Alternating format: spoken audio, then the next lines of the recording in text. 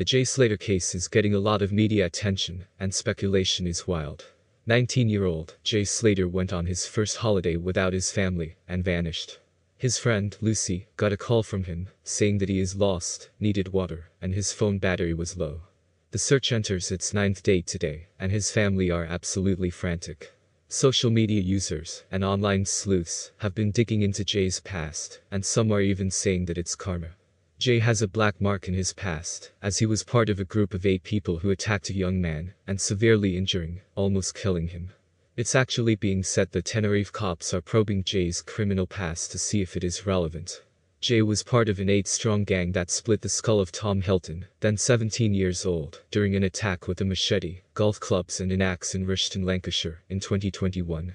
After Spanish press revealed Jay had been involved in the machete attack that left Tom fighting for his life, it was revealed that police are looking into his disappearance was linked to that attack.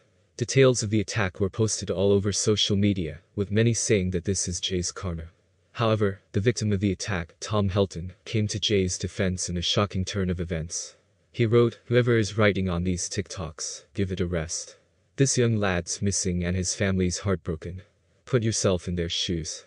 Stop talking nonsense on social and get this lad found, mentioning my name all this and that.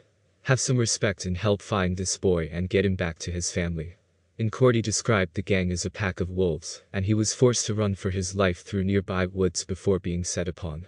When sentencing the 8 boys, the judge took the rehabilitative approach when sentencing them for violent disorder and further offenses including witness intimidation, attempted robbery and conspiracy to supply Class A drugs. Jay was given an 18-month community order with 25 days rehabilitation activities and 150 hours unpaid work for violent disorder, and he went on holiday to Tenerife last week after completing most of his sentence. His mother Debbie is convinced he has been taken and appealed to anyone who was holding him to let him go.